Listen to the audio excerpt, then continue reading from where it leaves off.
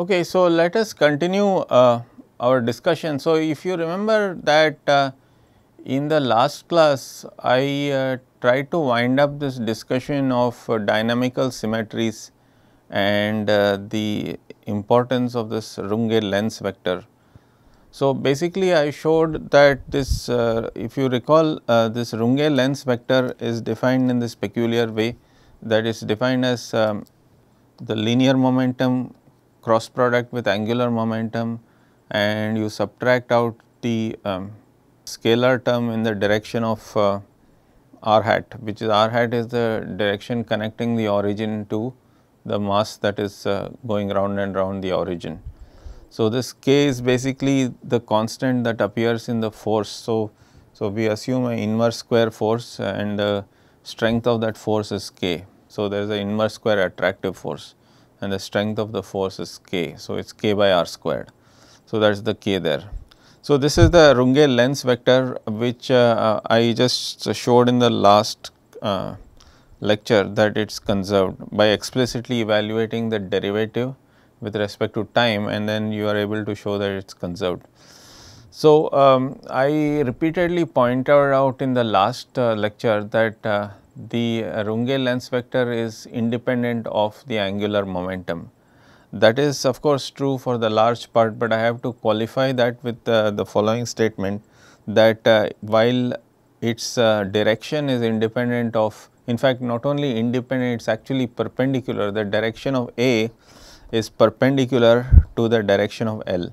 And why is that? Because you take a dot product of A and L, you will see that P cross L dot L is 0, but then you will be left with the other term which is minus m k r cap dot L. But remember that r cap is the unit vector connecting the origin to the mass, and then that is in the orbit of the motion of the planet or whatever you are talking about.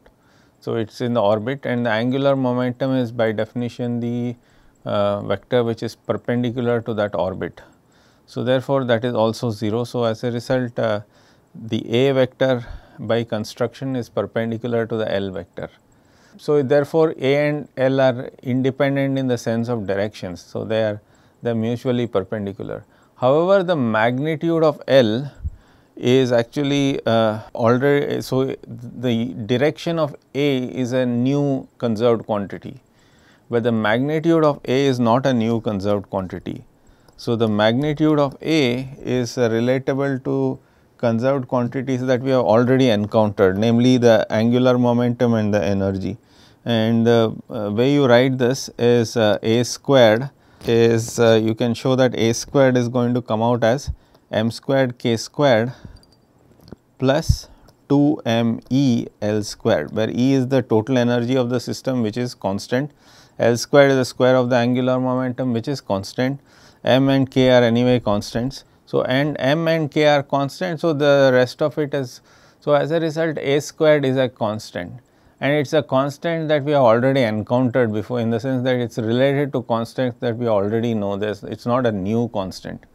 So, the new constant really is the direction of A. It is the direction of A that is a new constant.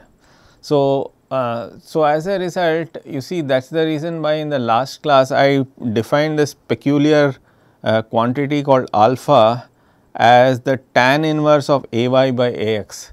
So, what that is basically it tells you the orientation of A. So, that means A vector is perpendicular to L. So, therefore, it is in the orbit of the planet. So, it is parallel to the orbit of the planet. So, basically A points in some particular direction on the orbit of the planet, that means parallel to the orbit of the planet. So, what you do is that you define the orientation of A relative to some chosen axes like x and y, and you define the angle made by the A vector with the x axis as your alpha. So, if that is the case, then you see then tan inverse A y by A x is going to be your alpha clearly, because A x will be A cos alpha and A y will be A sin alpha, and alpha is therefore tan inverse A y by A x. So, that basically, so the alpha is the new conserved quantity which specifies the direction of A, because the magnitude of A was already related to earlier constants, namely total energy and angular momentum. So, so that is exactly what we picked alpha as the generator of this new symmetry called dynamical symmetry. So, if you pick alpha as your generator, then you will be able to show that. So, the symmetry generated by alpha is the symmetry that is responsible for the conservation of the Laplace-Runge length vector, especially its direction. The magnitude is already conserved for other reasons. So, that is basically the long answer to the question, what is the symmetry that is responsible for the conservation of the Laplace-Runge length vector. So, that is a new conserved quantity which is only present for inverse square attraction central force. Okay, it is not there if it is central force of any other kind. Okay, so that was the missing part of my discussion, so which I have completed. So, now I am going to discuss the symmetries in field theories, and specifically try to see if I can use Noether's theorem to write down conserved quantities in field theories. So, if you recall that I told you that every dynamical equation can be thought of as some kind of an Euler-Lagrange equation of a suitable Lagrangian. So, for example, if you think of a wave equation, so obviously a wave equation should also therefore be imagined, or should be, you should be able to imagine the wave equation as the Euler-Lagrange equation of some suitable Lagrangian. In fact, you will see that the suitable Lagrangian is this. I think we have encountered this before. So, I will start from here. So, this is your Lagrangian whose Euler-Lagrange equations are the wave equation. So, now I am going to identify a certain symmetry associated with this Lagrangian, and that is a continuous symmetry. So, notice that in order for me to derive conserved quantities using Noether's theorem, I should ensure that the symmetries are continuous. That means that it should not be a discrete symmetry like a reflection symmetry or that sort of thing. So, it has to be some continuous symmetry. So, this is an example that so I am going to first postulate a transformation, that imagine that the original theta of x comma t is now replaced by theta subscript s, which is basically obtained by shifting x with or replacing x with x plus s. So, now you can see that when you do that, your Lagrangian is unchanged. So, the theta itself changes. So, theta changes from theta of x comma t to a theta of x plus s comma t. So, theta changes, but the Lagrangian does not. So, now clearly since s is continuous, Noether guarantees that there is a conserved quantity, and what is that conserved quantity? It is precisely this. So, notice that because it is a field theory, I am summing over x. So, x takes on, so in the case of say a finite number of particles, this x would be your qi, it is the number of generalized coordinates q1, q2, q3 like that. So, now you have infinitely many generalized coordinates. So, labeled by x, x is a continuously infinite number of generalized coordinates. So, theta of x dash, they are all different generalized coordinates, but then x is continuous. So, all you have to do is rather than summing over those qi's, you have to integrate over x. So, then you see that what Noether says that this is conserved. So, now let us calculate this generalized momentum as it were, and you will see that it is basically this. Okay. So, now you can easily convince yourself that this is a conserved quantity. Okay. So, how do you convince yourself of this?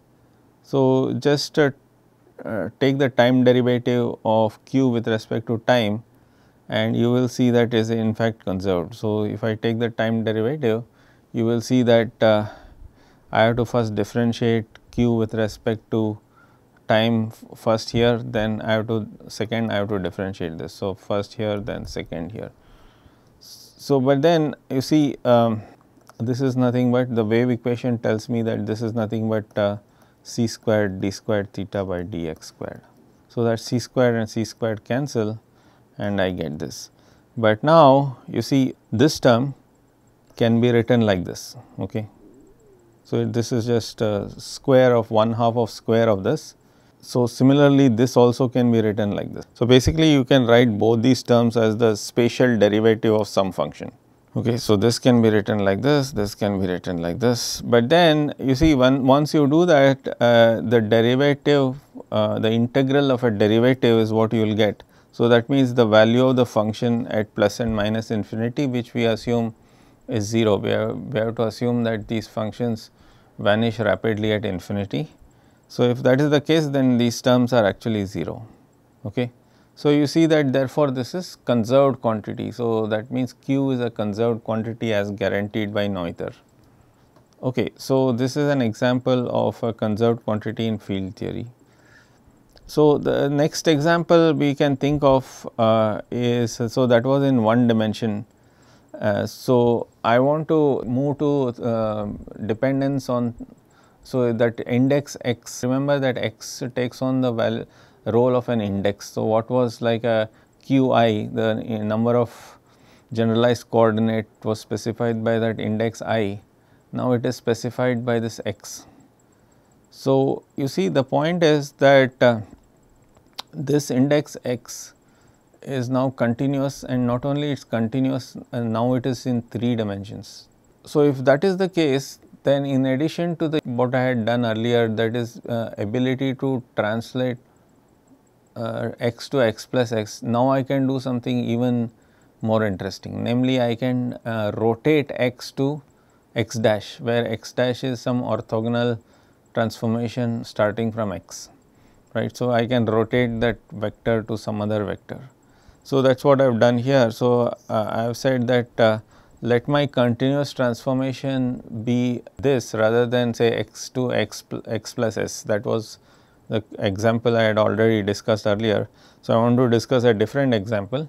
So, where I replace x by the rotated version of x, which is ms into x.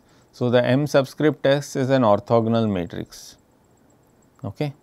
So, now this orthogonal matrix, you can see clearly that the earlier case it was obvious that the Lagrange is unchanged under this transformation. So, therefore, it is a symmetry, but here it is less obvious. So, let us work it out. So, you see if I replace x by ms into x, you see I can do a change of variables, call this y. Then the thing I have to do is I have to, so this will of course become some orthogonal matrix into inverse into y, grad y into inverse of an orthogonal matrix, but then I am squaring it so that that goes away, right. So, square will involve the transpose and that sort of thing. So, m transpose m will come, which is identity, but the only thing I have to make sure is this. So, this because x going to y is an orthogonal transformation, the Jacobian is unity. Okay. So, because of that the volume elements are the same, right. So, because they are the same, so that is what I have shown here. So, this ms comes out, but then its square is anyway 1. I mean square means like m transpose m is 1, that is what you will get. So, if I m v squared is basically v transpose m v, which is basically v transpose v. So, that goes away, the m goes away. So, bottom line is that this transformation is in fact a symmetry. So, because it is a symmetry, Noether again guarantees that there is a conserved quantity. And what is that conserved quantity? It is precisely this. It is the, by now you have probably already memorized this. So, it is the rate of change of the generalized coordinate with respect to that continuous symmetry parameter called S, and then the generalized momentum multiplied by generalized momentum, and then I have to sum over all the degrees of freedom. That means that I have to sum over all the x values, which like I have repeatedly said, it takes on the role of an index, which counts how many degrees of freedom there are, which is a continuously infinity of them. So, bottom line is that this is what Noether tells you, that because this is a symmetry, this is a conserved quantity. So, you can see how powerful this theorem is, that it would have been impossible for you to guess this conserved quantity, but however it is extremely simple and natural for you to guess the symmetry. You can see that this symmetry, that you take x and you rotate it and your Lagrangian does not change, is a fairly obvious thing. Just by visual inspection you can easily see that that is a symmetry. So, that is why I have repeatedly told you that humans can spot symmetries in all kinds of places, whether it is a visual symmetry, auditory symmetry, all kinds of sensory organs can spot all kinds of symmetries. But however, no sensory organs can pick up a conserved quantity that easily. So, what Noether's theorem allows you to do is, once you have spotted the symmetry, it immediately implies a conserved quantity, and that is the real power of this technique. So, therefore, Q is a conserved quantity. So, let us proceed further and evaluate Q explicitly. Now, you will see that the generalized momentum in this context is basically the rate of change of this theta variable with respect to time. So, this is easy, this just comes from the Lagrangian, but what is not so easy is this. So, I have to evaluate the rate of change of the variable in question with respect to this flow parameter. So, remember that theta s is defined like this, it is the replacing of the original theta's x with ms into x. So, that gives you a new theta called theta subscript s. So, now the derivative of this new thing with respect to s is going to look like this times this. Okay. So, now I evaluate this, and then of course, I specialize to s equal to 0, because I have told you earlier that finally it does not matter what that s is, because it is going to be independent of s. Okay. Finally, q is independent of s. So, I might as well call s equal to 0 as what I am looking for. So, now specifically, so I have reduced the calculation of this to something simpler, namely this. So, I have to evaluate such a quantity. So, now you see how do you do this. So, specifically let us, you can't do it in general if you do not know what sort of rotations you are talking about. So, now let us specifically focus on rotations that correspond to rotating about the z axis by some angle called s. So, in that case this matrix M is going to look like this. Okay. So, if M is like that, then you can see that it is clearly right. So, this much is what I have written there. So, this much can be written in this way. Okay. So, there is dm by ds evaluated at s equal to 0 is going to be like this, and there is the gradient there. So, now when you do this calculation, you will see that it is this into this. Okay. So, now this is a conserved quantity corresponding to this rotating x by some amount. Okay. That is what Noether guarantees. So, now the question is, it looks complicated. So, it is not very obvious that it is a conserved quantity. Just so if you are the kind of suspicious kind and you are not convinced, so then you can just go ahead and take the rate of change of q with respect to time, and you will be able to show and convince yourself that is in fact 0. So, therefore, q is conserved. So, since we are somewhat suspicious because this looks complicated, let us go ahead and find explicitly the rate of change of q. So, if I do that, I have to do this, then I have to do the second derivative here, but then the second derivative is because theta obeys the wave equation, it is this, and like I told you, if you have d by d theta squared, right. So, that is what this is. So, you will have a d by d theta squared, right. So, now bottom line is, so the first term is 0 because you see you are supposed to integrate over x, y and, so you are integrating over a volume. So, x, y and z are independent. So, suppose I fix y and decide to integrate over x. Okay. So, this term is going, this is a derivative with respect to x, and I am integrating because this is going to be dx, dy, dz. So, if I fix y and try to integrate x, then I will be forced to I mean fix y means like I want to integrate y and z later. So, I want to integrate x first. If I decide to integrate x first, then I will be integrating the derivative of something with respect to x.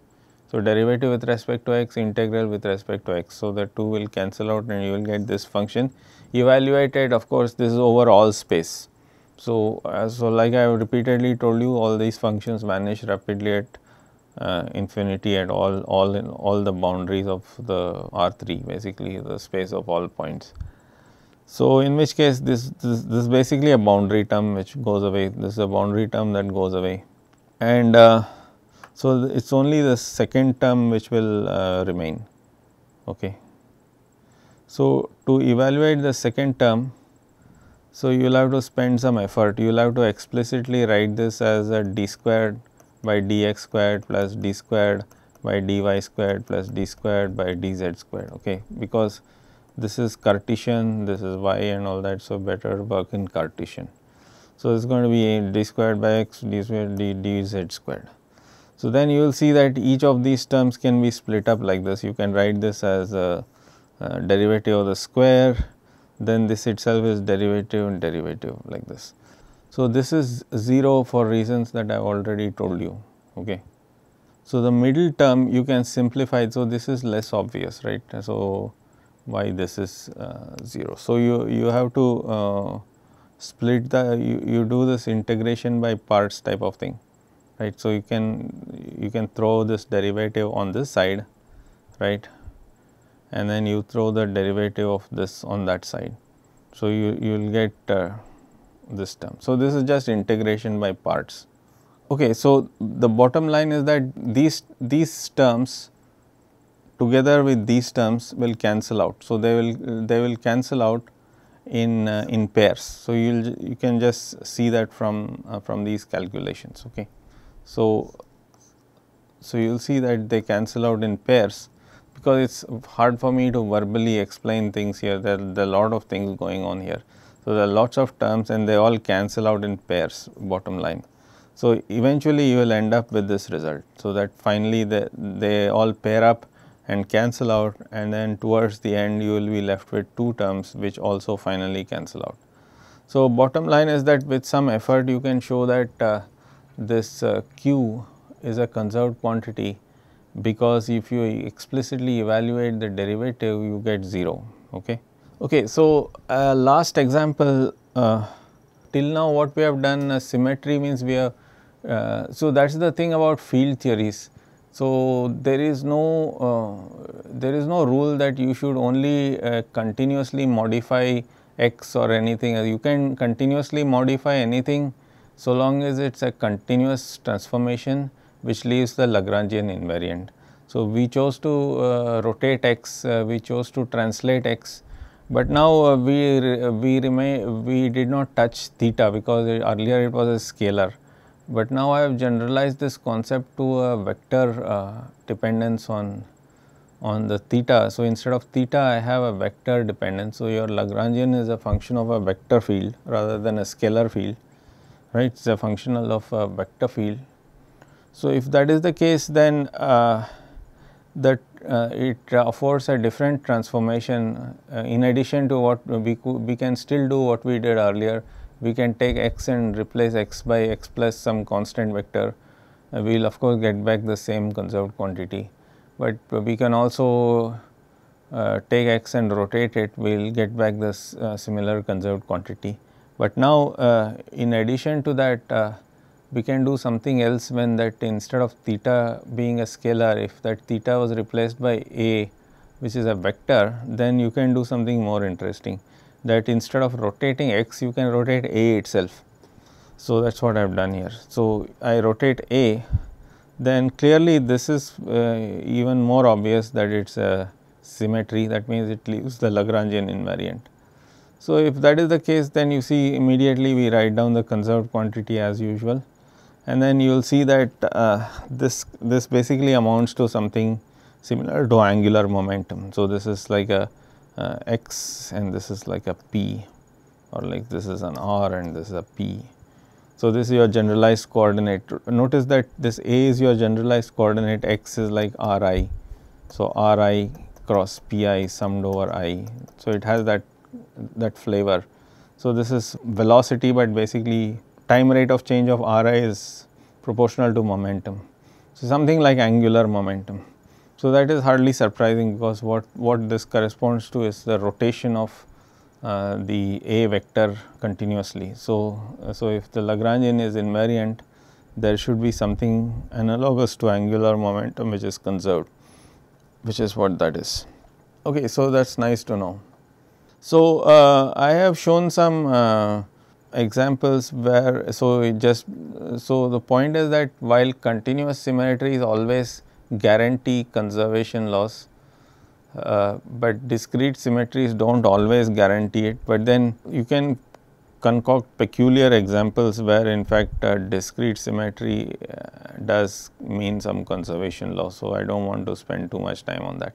So, now I want to start a different chapter, namely, so till now what I have done is basically I have introduced the concept of a field. So, that means remember what a field is. So, you have to first remember what a dynamical system is. So, a dynamical system has some degrees of freedom which we call generalized coordinates, and they are functions of time. So, you can write down a Lagrangian which is a function of the coordinates and their rates of change. So, that will lead to some dynamical laws of motion. So, these generalized coordinates are finite in number typically when you encounter them, but in field theory what we do is we generalize this idea to infinitely many generalized coordinates. So, instead of having q1, q2, q3, we are now have a q bracket some x, where x is now continuous. So, that x is not position, but it basically takes on the role of I, where I is 1, 2, 3. Now, x is continuously changing from whatever to whatever. So, that is basically the idea behind the field theory, that is you are replacing generalized coordinates by their continuously varying counterparts. Okay, so, having done that, we then were able to show that these sorts of continuously infinitely many degrees of freedom allows us many possibilities. So, it allows us to do continuous transformations that leave Lagrangian invariant in various ways. So, when Lagrangians are invariant under continuous symmetries, Noether's theorem guarantees conservation laws. So, it guarantees that there are quantities that are independent of time. So, so basically we have succeeded in listing a plethora of conserved quantities which correspond to these continuous symmetries, which are far more numerous in the context of field theories than in the context of systems with finite number of degrees of freedom, simply because of the really huge number of ways in which you can implement these transformations when you have all these infinitely many degrees of freedom. So, that we had stopped right there.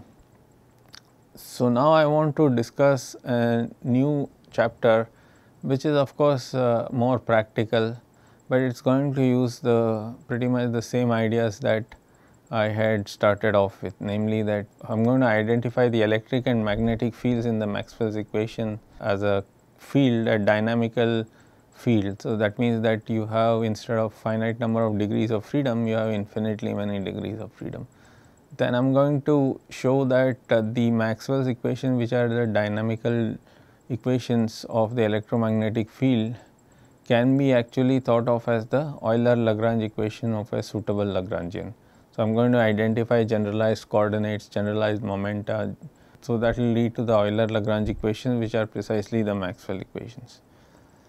Okay, so, so that's I'm going to do that towards the end. Then I'm going to use symmetries and write down conserved quantities and so on.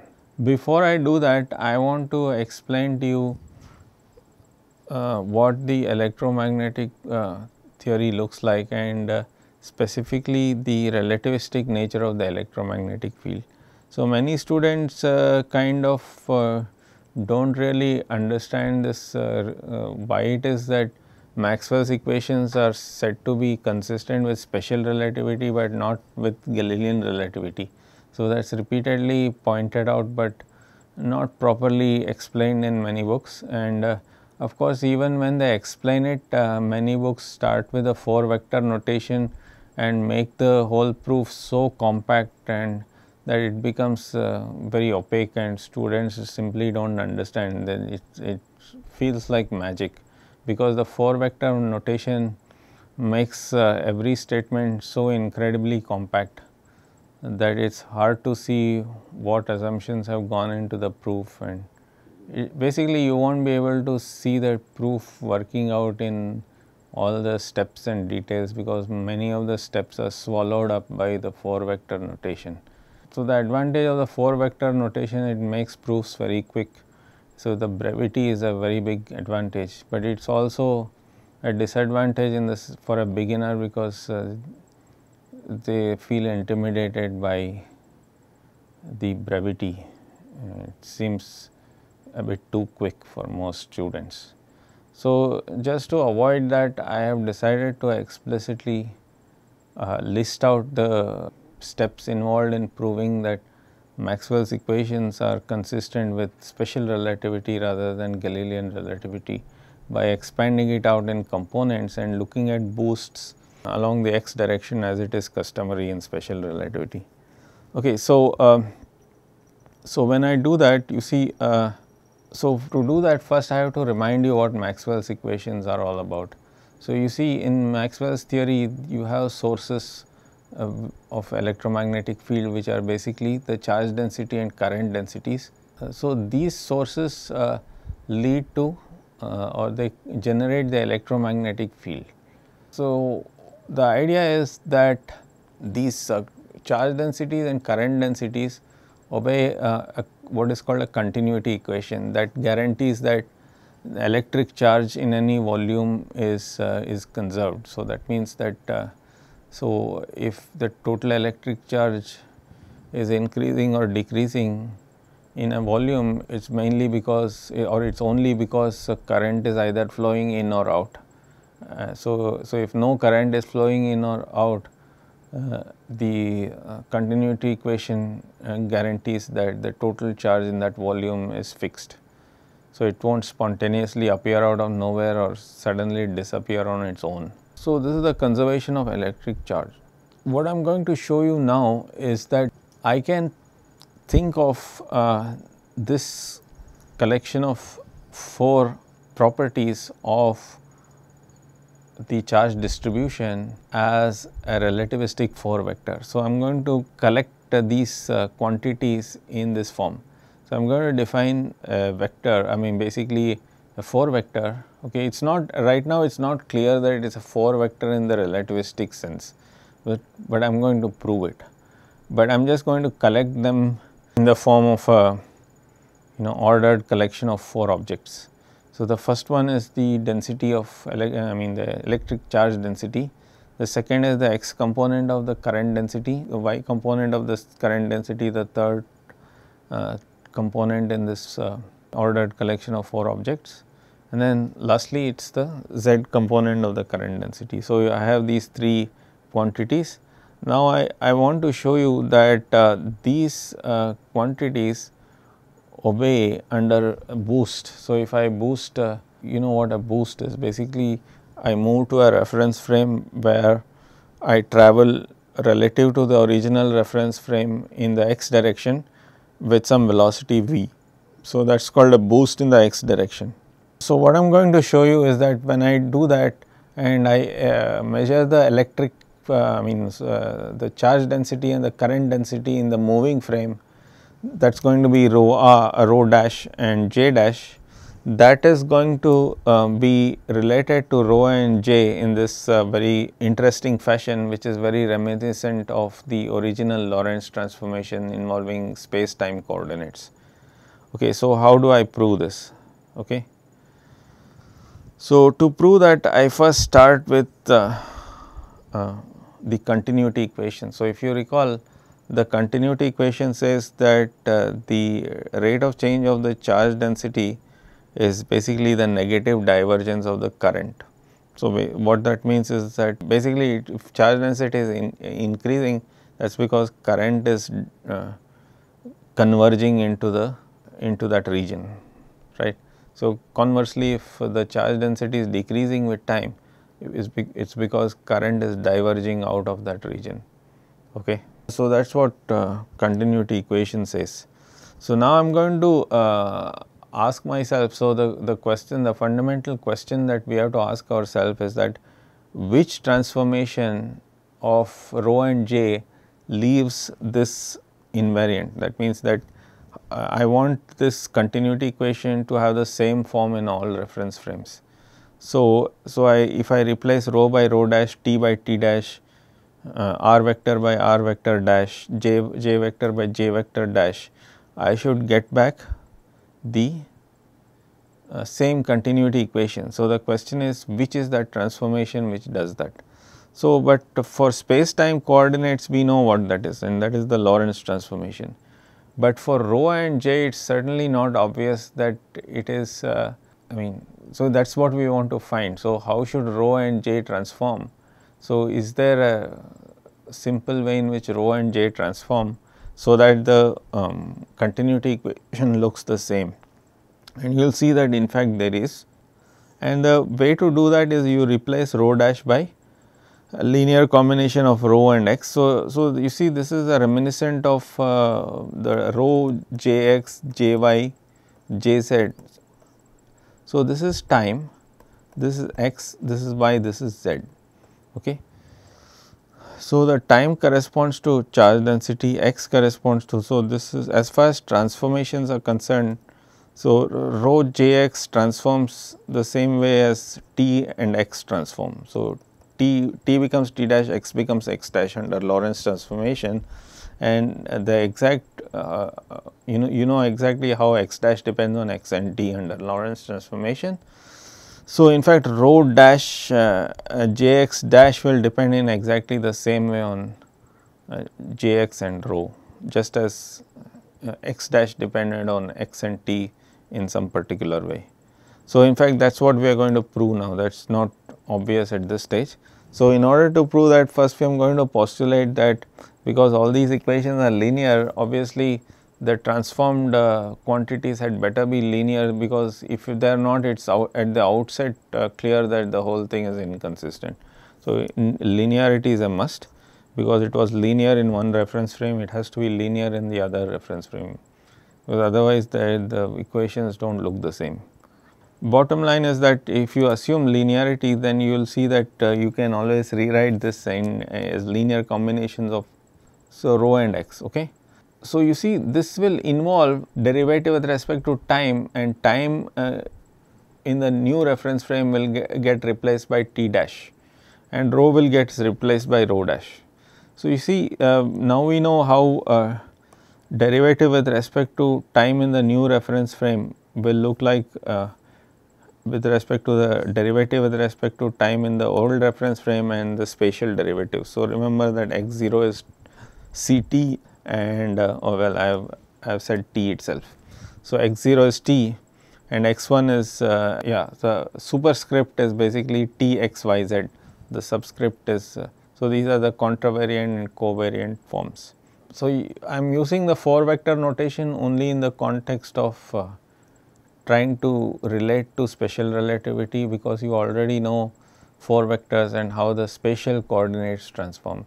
So, with respect to the electric magnetic field currents and densities, it is not clear that they are 4 vectors. So, that is what we are trying to prove, that there in fact are 4 vectors in the sense in which time and position form a 4 vector. So, in order to do this, we have to transform to the new reference frame, and then you will see that it is the derivative with respect to time in the new reference frame is writable with in terms of the derivative with respect to time in the old reference frame and the spatial derivative with respect to old reference. So, same with the spatial derivative with respect to the old reference, so same as spatial derivative. So, this was time derivative in new reference frame, spatial derivative in the new reference frame. So, now you go ahead and demand that this equation should be the same with just all the quantities replaced by primes. So, t gets replaced by t prime, rho gets replaced by rho prime, grad gets replaced by grad prime and so on. So, when you do that and you go ahead and substitute this here, you will see that, so this is these constants or these coefficients, so what I do not know and trying to evaluate. So, I replace that by this and then I demand that this looks the same so this should look like this. So, because this is 0, this is also 0. Okay. So, then this will immediately lead to these equations. Okay. And then when I solve them, I get these answers. Okay. And this is precisely telling you that so basically you will arrive at this. So, rho dash transforms exactly how t would have transformed. So, you see how does t transform? It is gamma t minus p by c squared into x. So, this is like t dash, this is like t, this is v by c squared, this is jx is like x. So, similarly here x dash is gamma x minus v t. So, it is v t. Okay. So, they transform the same way. So, therefore, rho jx, jy, jz are 4 vectors. So, in the next class I am going to stop here, because in the next class I am going to show that not only the continuity equations transform in a simple way, and in fact, they are so simple that they are identical to the position and time 4 vector. But then there are other quantities in Maxwell's theory, namely it is not just the density, charge density and current density, the other quantities are basically the electric and magnetic fields. So, it is a perfectly good question to ask, how do they transform under Lorentz transformation. So, for that you will see that they transform in a certain way which corresponds to actually basically a tensor, but I do not necessarily have to speak in that language. I will explicitly tell you how the components of the electric field transform and how the magnetic field transforms, and they do not look too similar to position and time transformations, but they are still sufficiently similar that you will be able to see a pattern there. That also shows the relativistic nature. So, that basically completes the description or the proof that the electromagnetic fields are in fact consistent with Lorentz transformations rather than Galilean transformation. Okay. So, because anything which is consistent with Lorentz transformation is certainly not consistent with Galilean transformation, because in Lorentz transformation speed of light is unchanged, in Galilean transformation it is not. So, the moment some set of equation is consistent with Lorentz transformation, it is automatically the case that they are not consistent with Galilean transformation. So, I am going to leave that for the next class. So, I am going to show you, I just showed you how the current density and charge density transform under Lorentz transformation. So, the remaining parts of the Maxwell equations involve the electric and magnetic field vectors, and I am going to show you how the components of those vectors transform under Lorentz transformation. So, that is for the next class. So, hope to join you in the next class, and then after that I will start talking about other subjects. Okay, thank you.